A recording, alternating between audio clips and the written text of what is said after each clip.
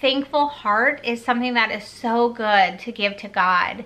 You know, like we have so much when you think about it, and we want to constantly thank God through the gifts that He has given to us. Homemaking, we can make it what we want it to be, and only you are the one that gets to decide if you take it and make it a joyful experience, or take it and just are dreading it every single day. So I heard it said once that life is 80% your attitude and 20% situational.